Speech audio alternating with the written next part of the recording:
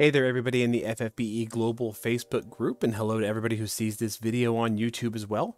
Welcome to this week's Ask an Old Mog video, where we take a look at stuff in the game, try and learn a little bit about how to play the game by doing kind of question and answers in a visual format kind of a thing.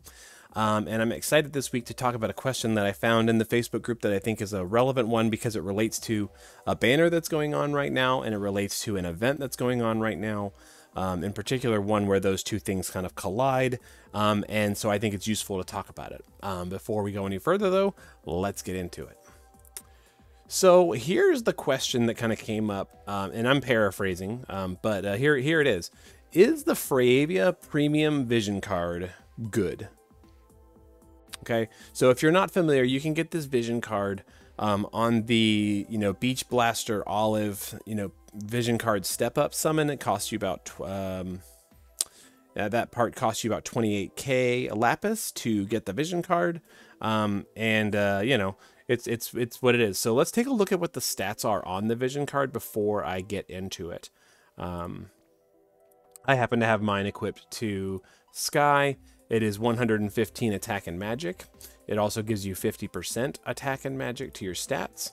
It gives you 100% bird killer, which is very relevant to the current Clash of Wills because it's a part bird enemy, as well as 100% machine killer, which is pretty cool.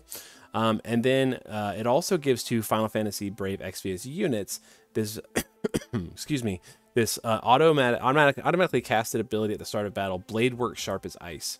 And it boosts the damage of morale-based limit bursts by 50 times, 50x, right? 50x modifier increase to any kind of limit burst that does morale-based damage, and it lasts for a total of 5 turns. So if you're going to be doing Clash of Wills, you probably know why that matters. But here we go. So is the card good? To me, it depends heavily on what type of units you have, what kind of content you enjoy playing in, and what your goal in that content is. We've already looked at the stats, so I'm already going off script, but that's okay. So why is this important? We have talked about before in other videos that modifiers are just a really important part of the damage formula. Everything from killer boosts, LB damage boosts, imperils, elemental amps, racial type boosts, jump damage, evocation damage, and more have become important ways to boost your damage that are just better at boosting your damage, better than simply having high stats. So what I mean by that is, if you have the opportunity to add, let's say, a 50% human killer to your party, or to a unit, or 50% just attack, the 50% boost to your human killer damage is going to outweigh the 50% to your attack hugely. Like, you're just going to do more damage just by 50% of the human killer, and it's because it's a modifier rather than an additive to your stats. And so it's a multiplier rather than an additive. So it's a big boost, and so all of these modifiers are just very important. So then the question becomes, why is this card useful? Well, the newest big way in FFBE to boost your damage has all revolved around simply increasing the damage modifier of your skill's limit bursts. And every skill has a modifier. So like a skill might do like 1x damage or 200x damage or something like that. And finding ways to increase that modifier, that number, from like, say, 200 to 250 is the newest way to increase your damage.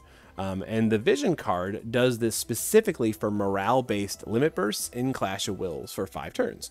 And that bothers some players, but for the most part, every Clash of Wills lately, except for the anniversary one, you do your big burst on turn 5. So like, if you're doing a high score run, the fact that this card wears off, this effect wears off after 5 turns, doesn't really matter because you do your big damage burst on turn 5, and then you just kind of finish it at your leisure for the most part.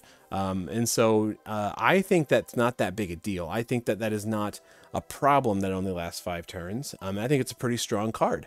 I used it in my Clash of Wills run that I'm going to start recording here in just a minute, just to kind of show people how I did it on Sky, and it was pretty useful. I found her doing pretty good damage with it. I would say sometimes better than just having 500 flat stats or 500 or 200 true double hand attacker magic or something like that. It's a nice way to increase your damage if you've already got other things already capped. So this is just kind of a neat way to kind of squeeze in more damage. And for Clash of Wills, that matters because you have to kind of stack everything together to do that damage cap. But let's talk about another couple of examples of modifiers and like the big ways that some units can do that. I want to talk about Paladin Sylvie, and this is not necessarily intended to be like a Paladin Sylvie video, but she can do so much for you all in one unit when it comes to modifiers. So if you go to her shift form where most of her damage stuff lives, you've got a couple different things. If you go to Bolt Egg Basket, for example, she adds an Imperil, which is a modifier, right? She adds an Amp, which is another modifier, right? Which is pretty cool, and she boosts your resistance, but that's about taking less damage. So we're not worried about that right this moment. But we've got Imperils and Amplifiers, right? That Amplifier is 45% on her base skill, but if you use her big skill, the Blessings, those go all the way up to 100% modifier for Amplifies. Really, really big. And she has Killers. So all in one turn, she could do an Imbue, an Amplify, and a Killer, which is 3 big, huge modifiers for your party. But that's not all. When she uses her Shifted Limit Burst, Leaping Love, it also increases the damage modifier. It adds damage 20x for 3 turns to your limit bursts, right? It does even more if you happen to be in Clash of Wills because it does it based on morale scaling and stuff like that. So if they're using morale scaling LBs, they get even more damage, and the modifier just stacks up and gets bigger and bigger and bigger. But we're still not done. If she happens to be in the party with Stormseeker Esther, then it triggers one of Esther's abilities, right? Magnetic Force, which boosts the damage of her limit burst by 100. Excuse me, still getting over coughing. It boosts the damage modifier by 100x. It's just huge, right? And it does even more if it happens to be in Clash of Wills. So that's really, really rad. And so Sylvie has become a really, really easy way to increase the damage of your party dramatically, and all of this stacks together. You know, some units also have abilities. I'm going to go back to Esther, actually, that does just like flat, just give bonus damage to their abilities just from you using them. Her Magnus, Calm Before the Storm, for example, it boosts the damage by this amount, you know, 17,500 bonus damage, which is 175x. So really, really solid, right? So it just boosts, you know, and all this stacks together. And that's how you see people who are making these videos for Clash of Wills and stuff get these big scores for damage because they're stacking it all together. So if you're really curious about where the damage comes from and you want to learn more about how to do this on your own and understand it, I'm going to recommend you go right here to this link, which is the mechanics page on the wiki, which is one of my favorite places in the entire wiki to learn more about how to do more damage, because you can learn how stuff stacks and where the formula comes from and all of that. Okay, so definitely check that out if you're interested in doing more damage. So that said, is the card good? For me, as somebody who plays Clash of Wills and wants to do well in Clash of Wills and wants to do damage, yeah, the card's good. And so that's why I went for it. I got the card, then I continued on to get Olive because I really wanted Olive for her STMR and TMR, and I think it was a good investment, and so I did. There you go. But your mileage may vary depending on how you're playing the game and what you're doing. So just kind of keep that in mind. If you decide you're going to go for it, then, you know, best of luck to you in getting Olive on the way too. But I do think it's good for players who want to do well in Clash of Wills. So that's all I have for that portion of this video. But I want to take just a second, okay? I want to take just a second and put this funny hat on my head. And it doesn't have a string on it, so it might fall off my head, okay? But watch this. This is episode 52 of this series, and I want you to recognize that I put out these videos on a weekly basis. That means this is the last episode to come out in the first year of me making content for this group, and that has grown into me making other kinds of content and videos on YouTube as well. And through the year, this channel has grown to have, at the time of this video's recording, 518 followers, and getting really close to 4,000 public watch hours.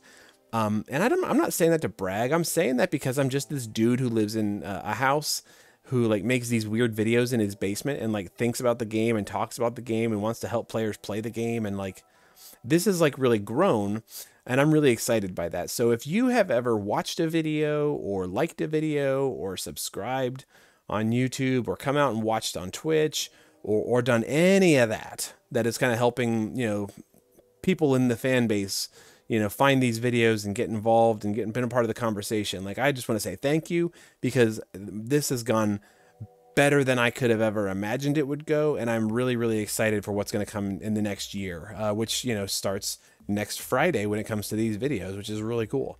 You know, one thing that happens when you get to 500 subscribers on YouTube is that you get access to the community tools. There goes my hat. There's a lot of fun things that I have planned for, you know, the community tools. So definitely keep an eye out for that. Keep sharing the videos, keep watching the videos. I really appreciate it because it keeps me motivated and excited to do this.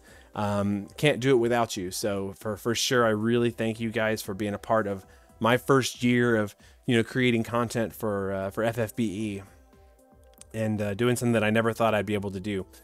So yeah, I really appreciate it. And I'm going to stop gushing over everybody right now and just going to wrap up this video.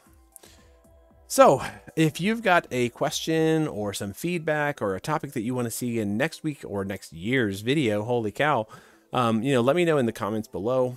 Tell me about what I got wrong in this video. If you've got a different opinion than I do, you know, I want to hear about it. We can definitely have a discussion. One of my favorite interactions that I had with somebody on one of these videos was where like somebody said that I didn't explain something clear enough, and then they explained it better than I did. So by all means, come in and tell me how I got it wrong or could be clearer.